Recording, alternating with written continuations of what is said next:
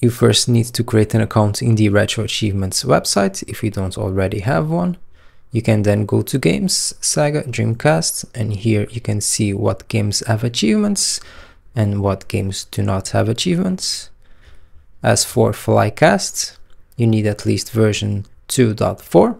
This is where Retro Achievements were introduced. And then inside of the emulator, go to Settings, and here in the General Settings, you can enable Retro Achievements, and then insert your credentials.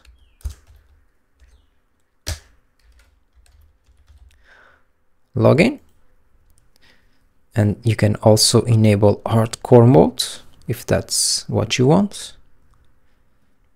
Then go back, and when you run a game, you can see here in the bottom left a notification that the game has a number of achievements to unlock or are unlocked. That's it for this video, and thank you for watching.